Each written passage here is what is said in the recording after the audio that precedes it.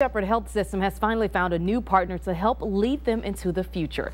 Today, President and CEO Steve Altmiller announced their intent to become part of CHRISTUS Health Systems. The goal is to help Good Shepherd meet the growing needs of East Texans. Officials say this is an exciting time for East Texas. We signed a letter of intent last week.